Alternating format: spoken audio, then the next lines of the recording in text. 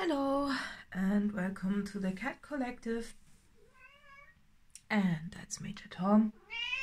Yes, and I'm me, I'm Nina, I'm the channel for this channel, and let's start.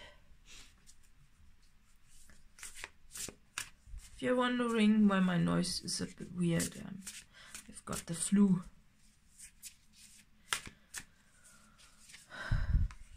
Beauty. Animals. Oh, love.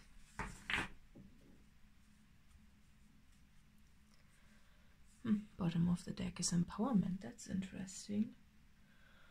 Oh, my heart feels like this.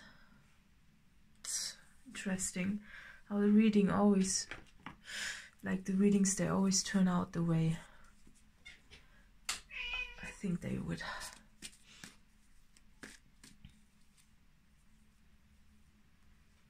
No. Oh, yes. And layers. Oh, magic. Oh, yeah. And the spiral. Oh.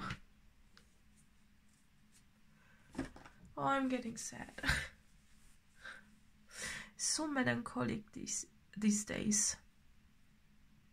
I think you have your eye on someone, right? You love them so much. You love them so much. You look at them and you love them so much. I'm getting sad. It's just, you know, loving a stranger from a distance type of thing. It's not, I don't think that you know this person. It could also... What?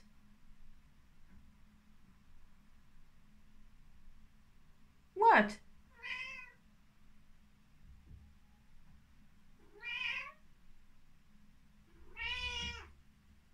This cat.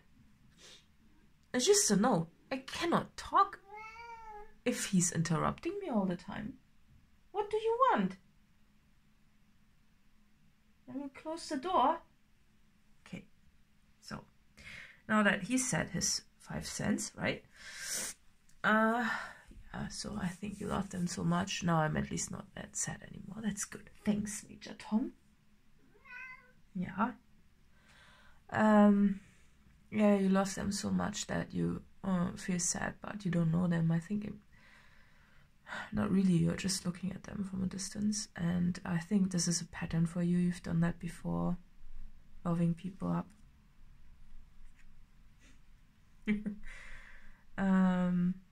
Yeah, you see their beauty, you know, you look at them and you see they are beautiful. But what I'm also getting is that because of the fear card, this is the fear card, and the layers. It's like, and this is the access card, you know, you get access to a land with the green card, right? But in this case, I think it's also access to a person, and I think you are at the point where you think that this beautiful person will get someone else. You don't believe in love anymore, and I think that's the fear that came up. I think before that, when you were just looking at people and loving them up, you were so convinced that it will happen, but now you're like crying before anything even happens. You're already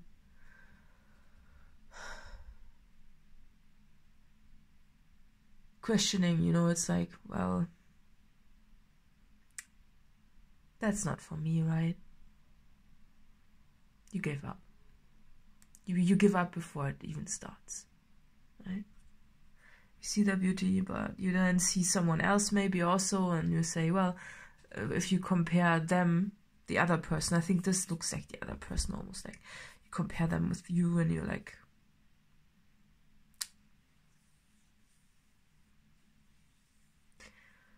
You don't see your own beauty. Yeah, you see others, right? You look at them and you're like, you love them. But in the end, you're just with the animals alone, right? Every other, you know, even that's the problem. So if you are loving someone up from a distance and you're putting them on a pedestal and you're loving them so much, and you're comparing yourself to other people that you might see that you think that which could be a better match for them, maybe even because you're not this and that, right? It has a few major problems, and those are, for one, if you are giving your heart away to someone you don't know. You know, for example, you see someone online and you love them up. Where's something for you? You're giving your love away to a stranger who doesn't even know about it and doesn't even need it, probably. Right? You're just giving your love away. And by giving your love away, you are also occupying your heart for the real thing to come in. You know, you cannot flow freely. Your heart is always occupied with someone. You know, there's always someone having access because you're giving your card away all the time. You're giving it away. And your heart is always somewhere else. And it's not prepared when, in case you do live and you do love someone up in real life, right? Or maybe you won't even do that because your heart is occupied. Can happen that this causes the issue, right?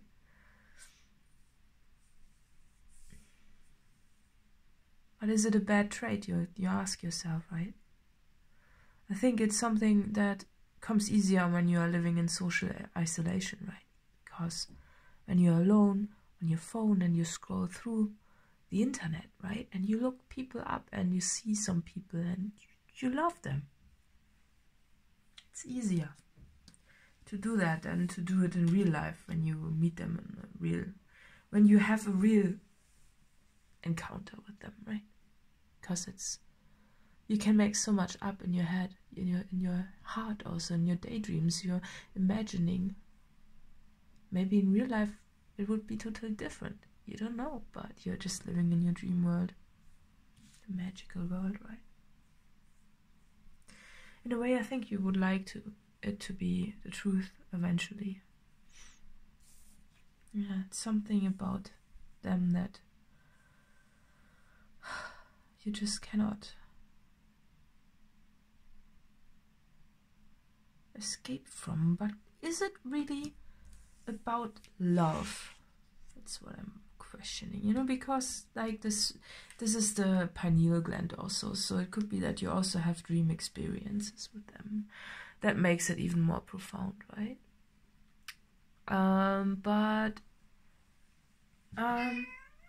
Yes. So cute cat. Yes, you're cute. Oh, he's so cute. He's really cute. Trust me, he's cute. Yes, you're cute. If you continue to lay down there, I will pick you up and put you in the reading. Yes, I will do that, even though you are a heavy cat. Yes, he is a heavy cat. Yeah, sorry. Yeah, I think, yeah, you know, so, because sometimes, you know, when we fall for people, we do that also because they've got something that we want to have. You know, imagining someone being with you and stuff like that. There's something about it, you know, this attraction. There's this attraction. When there's this attraction, there's something. It's not really conscious in a way, or maybe it is. it's just something I'm seeing, you know, sometimes when we, for example, especially online, when we have all this, where we build our own brands, where we build our own who we are, right? It could be that there's something about them that you find so very attractive that is something that you would like to live, but you don't have the courage to, maybe. Think about that. It's just something I'm getting. And I think you are currently now at the point where you are also suffering a bit, because you know that this is not healthy to do that, because if your heart is not free, you cannot experience life fully. If you are always acting like you are in love with someone, you know, if you're always having your eyes closed and loving someone from a distance in your head with your closed eyes and just like that, you, for one, you don't see the reality of things. You don't see the real person involved there, right? You don't see them. Like, you see their beauty from a distance and everything, but you don't see, when you, especially online, you don't see the wholeness of them. You know, you didn't spend a week with them alone somewhere, right? No, you didn't do that. It's a bit like looking at an animal in a zoo, right?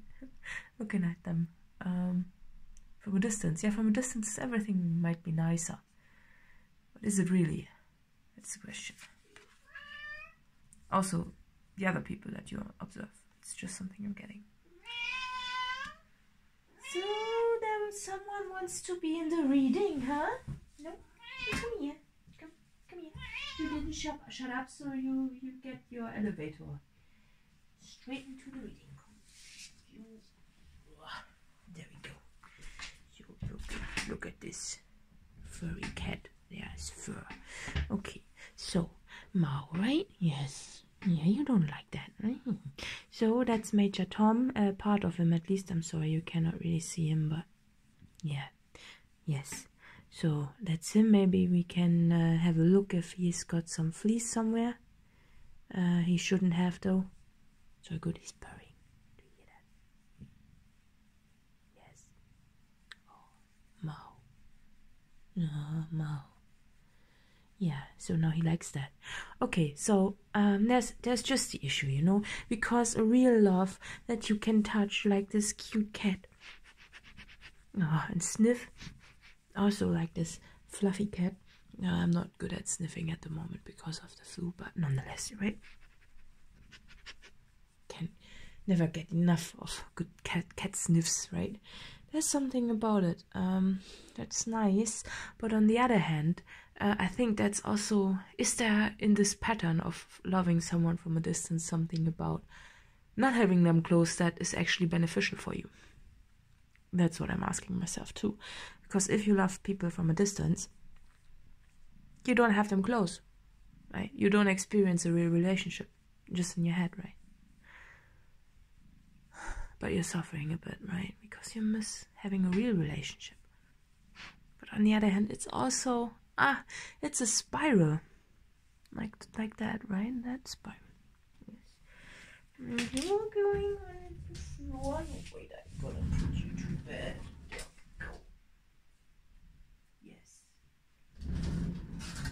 Did you get enough attention now? Yes, I hope so.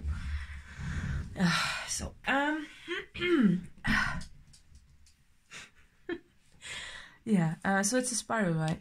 I'm wondering, you know that this is not healthy, you are, but it's like, it's escapism, it's a form of escapism and magic. It's like, for you it's to put something magical into something that is not magical, you know, when you're having a boring life, right? But I think this time it went for you a bit further because you really hoped that it would help, it would become reality, I think, at some point, you know. It's not, I think it's more this, yeah. And this caused you to feel even a real heartbreak, even though nothing has happened. And that's the weirdest thing. So it's a totally one-sided relationship. Totally one-sided. And it's not healthy at all. And I think it's at the point where you need to realize that what you're doing there is causing you harm. It's causing you... you're not living. And you know that. You know. I think you know that. It's just an escapism. It's like...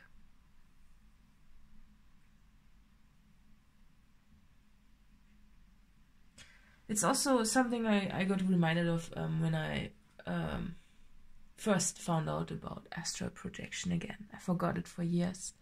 And then I found out about it. And I really wanted to do it so badly. Until I realized, oh, do you know what? That's also just a form of escapism. I wish I could just escape my current life. And then now it gets also foundational. Because it's this, you look at the mirror of yourself, and you look at yourself, and you look at your life, and you look at everything, you are realizing what he said, and you hate your life. You're not living your life, you are just dreaming it away. You are living in a fantasy world.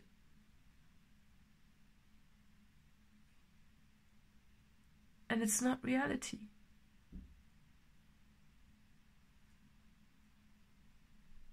And that hurts, doesn't it? Let's see how if we can get more. You know, it's not, I'm not saying don't do that, not at all. It's just that I think it, especially with the lockdown and with everything that, you know, this whole social isolation thing, it's this, are you really living? It's a warning, it's a warning, it's obstacles, yeah. Opportunity. Detox. Yeah, you need, yeah, you need to see that, right?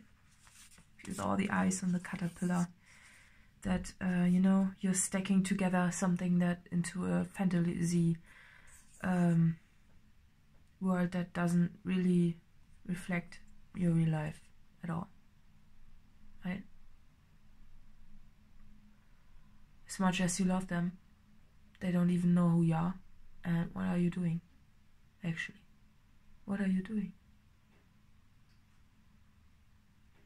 You're feeling real emotions for people who don't even know you. It's because you are living in a dark place, right? Your life is feeling dark. You don't see the, like, you see this is the light in a way. You know, there's some magic, but look, this is a big printing error in the middle of the card, and I think that's the printing error I was guided to point you.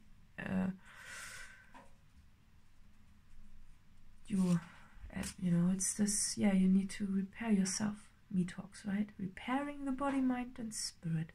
And look at all the figures there, right? Those are some fantasy figures, and it's not that bad, right? It's okay to live in your fantasy world. It's totally okay. It's just this, well, if it doesn't become reality, do you really just want to live there all your life? I mean, it's a conscious decision that you can make, but how does it come? And this card was the bottom of the deck. And it's this, the courage to step into life, perfect storm. This also means that you might have, you might be almost afraid now to live real life, right? Or it might be a bit too overwhelming also. to live a whole life. After, you know, if you have been isolated for many years, now we can say that a lot of people experience that. Normal life can be very overwhelming, and it can be so overwhelming that you don't want to live the normal life, right? And there's the spiral again, right?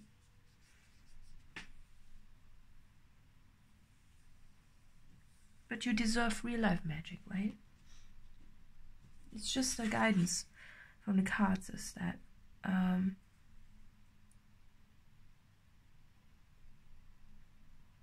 all those bubbles and the friends that you have that you cannot touch. Yeah, it's nice, but is it really enough for you? Because in this lifetime where we are now, it's not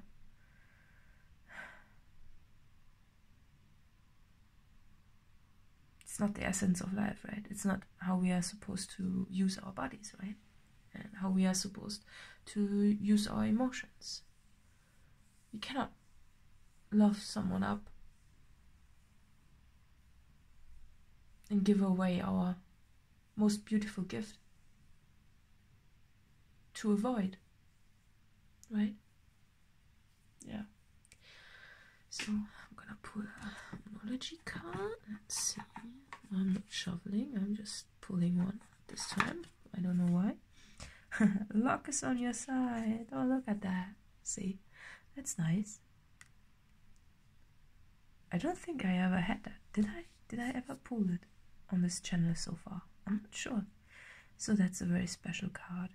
And it's an arrow. It's almost love, right? And there's magic. And this is also a major arcana. I'm not saying don't do it, you know. I'm just saying if you are doing it to the point where you cry about a relationship that never happened, you know, it's time to, yeah, to experience life again, right? Find the courage to step into life. Yeah, so let's see who this reading's for. One last card to wrap it all up is everything's going to be okay, because I think it's not the nicest message I ever brought and like put on this channel, but yeah.